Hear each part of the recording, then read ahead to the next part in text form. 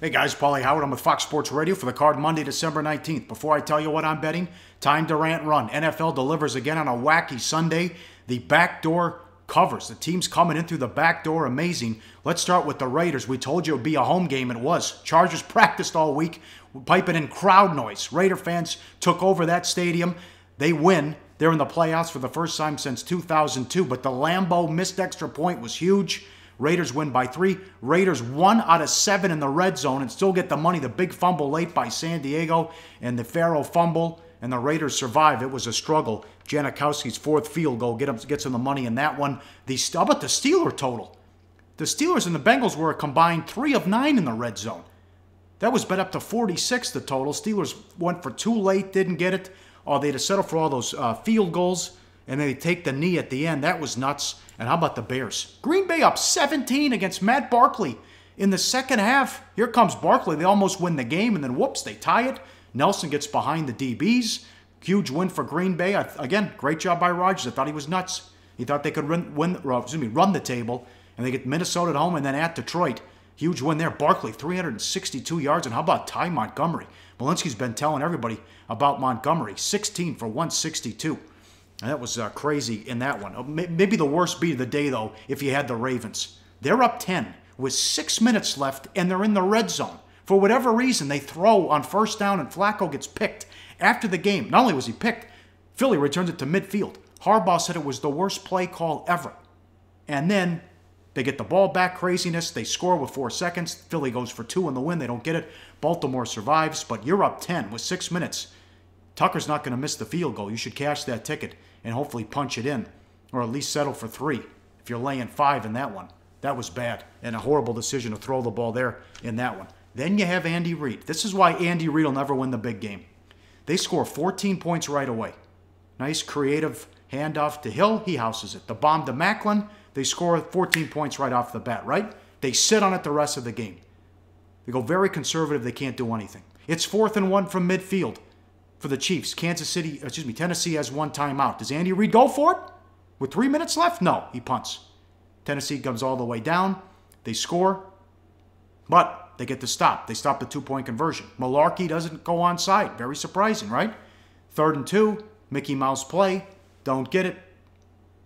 Punts, and then you saw it was Suckup. She's short from 53. Reid calls the timeout before the miss to ice Suckup. He makes the next one.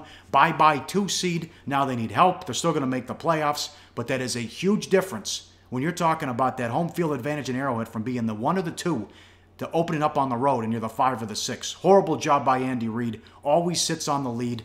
They were moving the ball on the Titans, and again, he went conservative. It's 4th and 1. Trust your offense to make a play.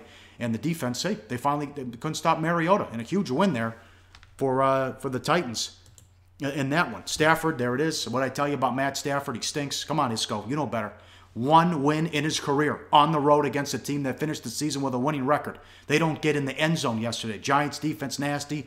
Well, it looks like they lost Jenkins. You're thinking maybe the back door's open with Detroit. Nope. Stafford throws the interception late in the end zone. And the loudest ovation of the day had to have been Houston when they benched Osweiler. $72 million, get him out of there. And comes the Macho Man Savage.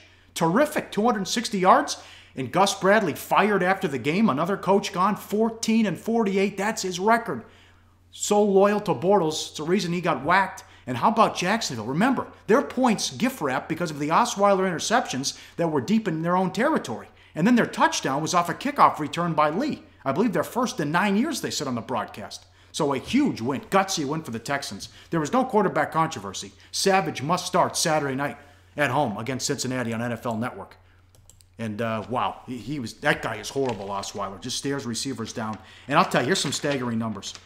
How about the no-show of the week to the Minnesota Vikings? AP comes back. They took money. He had 6 carries, didn't do anything, and had a fumble. First half yards, 281 to 69.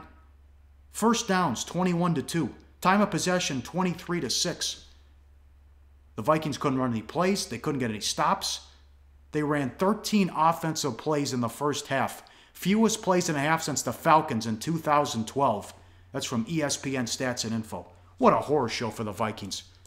And the Colts, somehow, some way, stay alive. Monday Night Football. Good game coming up. Now, the Redskins, a little bit of pressure now. The Redskins, with that Tampa Bay loss, know if they win out, they're in the playoffs. And amazing but true, the Redskins have lost 15 of their last 16 home games on Monday Night Football. Now they're laying 7? I'll take the points. Sure. No pressure on Carolina. Check to see the status of Kuechly, though, as well. Time to tell you what I'm betting. A couple big feature pro picks up at pregame. Spartan and Essler with their college football bowl game of the year. Those picks are over my shoulder. Get that. Uncle Dave loves this one. 2 big bowl games of the year up there as well. And today, the Miami Beach Bowl, 3-star J.R. O'Donnell. That game comes up 11:30 Pacific. Now we got these day games coming up, so be careful. Watch that. Don't get shut out the window. Get JR's 3-star pick over my shoulder. Easy winner yesterday with the Lions and Giants under. Never had a chance. We cashed that ticket, a 9-3 run in the NFL. Nothing today. See if the pros can agree on a game coming up. As always, betting half a unit on the free play. Koken likes Kansas State against Texas A&M. Read his full write-up and analysis and get all the free picks up at pregame.com. I've ranted. Now I'm going to run. Good luck out there. We will talk to you Tuesday on pregame.com.